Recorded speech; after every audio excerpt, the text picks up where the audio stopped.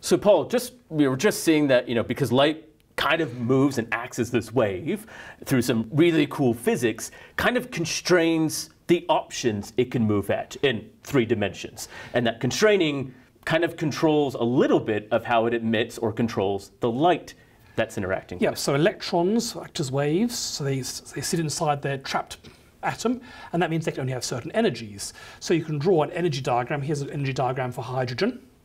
And you can see it can be in level 1, 2, 3, 4, and so on, but it can't be at 1.5 or 2.75 or 3.94 or anything else. It has to be at these even numbers, and these even numbers are then going to correspond to the wavelengths we can see. And when it jumps from one level to another, it's going to have to give up or gain energy. So if it jumps down, it's going to have to give up energy, and that energy will come out as a photon of light.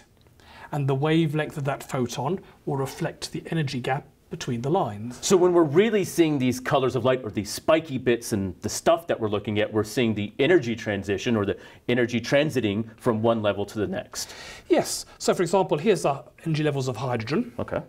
And this was our hydrogen spectrum we were looking at earlier. So for example, this spike here, which makes hydrogen clouds look red, is due to electron jumping from the 3rd energy level to the 2nd energy level. This spike here is due to it jumping from the 4th energy level all the way down to the 2nd energy level. This one here is from the 5th energy level down to the 2nd energy level. So because that's the transitions or the amount of energy it's spinning is different, the wavelengths that it's emitting at is different. If it's jumping a bigger energy gap, that means more energy has to come out, which means you're going to get a shorter wavelength and therefore more energetic photon coming out. So if you jump all the way from 5 to 2, that's more energy coming out, so your photon's going to be at a shorter wavelength down around here. But because it takes more energy and we're seeing less of them, often we see less of that light emitting for the same energy level. Yeah, I mean, just imagine if the hydrogen gas was just sitting around drinking pina coladas somewhere, all the electrons would be in the most energetic, lowest energy state. I mean, if we take you home and your kids aren't jumping all over you, you'll be the lowest energy state, slumped on the couch, presumably. That's the energy state we'd like to be at as well. And it's the same for atoms. So hydrogen normally would like all the electrons to be down in its bottom energy state. And if that's the case, it's not going to emit anything. But you have to do something violent, beat up the hydrogen, so it knocks some electrons up, and then they might move back down the levels and in the process emit all these photons. So really what we're seeing with these colors of light is this physical intertransiting at these different levels in the electrons. That's right. So the level, as I said, 3 to 2 is the main one at invisible wavelength. I spent a lot of my life studying the level 2 to 1 transition called the Lyman alpha line.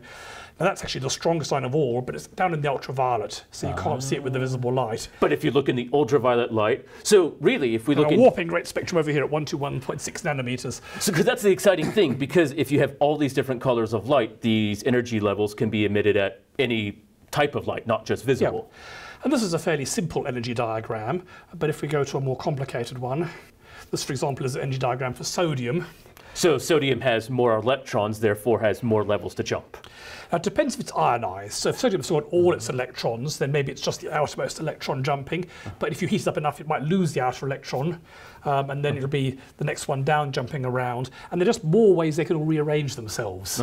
So you get a lot more lines, and I won't go into all the complicated, hideous details of this, but you can jump from here to there, and there to there, and this gives you all sorts of funny things. So because you get a lot of these bouncing arounds, therefore then with sodium we should see more types of these emissions features than we do with, say, for hydrogen.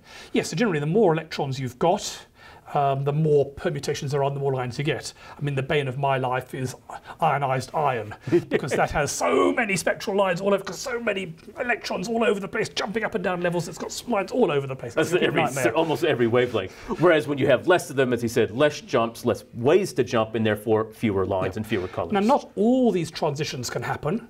Some of them are forbidden by various arcane laws of quantum mechanics. For example, you've got to have the right amount of spin at both ends and things like this.